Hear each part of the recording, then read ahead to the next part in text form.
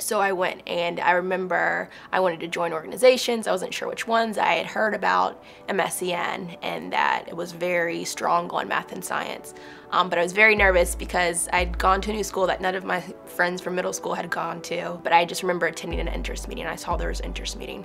It was a lot of people. I was very nervous. I didn't know anyone. And I just started to go to more things. And as I participated in more events and programs, I realized how great of a program that it was. It was students that were like-minded, that loved math and science, that were, most of them, a lot of them were of color, and that was something that I was not used to in my advanced courses. As I got more and more involved and engaged, it became something that was a part of me.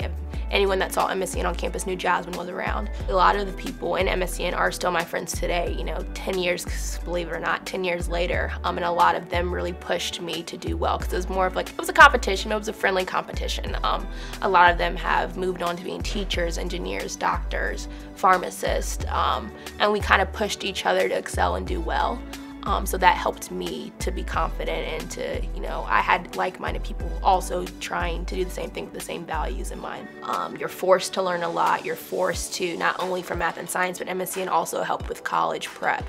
So applying to college, what does the interview process look like? What's your application look like? What's your resume look like? And then also giving you the opportunity to visit colleges. I think a lot of times everyone's really involved in the internet and Google, and I think you can't really feel a college until you've actually been there. And MSEN gives that opportunity to students to, go to certain colleges with their connections that they have in their partnerships.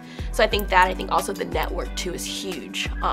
Like I said, I'm 10 years removed from high school, believe it or not, and I know that if I needed to call someone in MSEN, an advisor, Nebraska, they would always answer, even if it was a random question. Like, having that network, I cannot explain enough how helpful it is. And then, like I mentioned earlier, having friends in MSEN who are still friends today.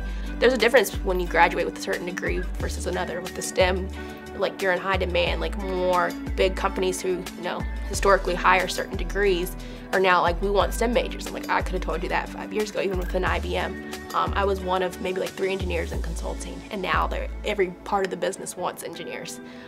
So I think it really does say how your mind thinks and how you're able to do things and work with people.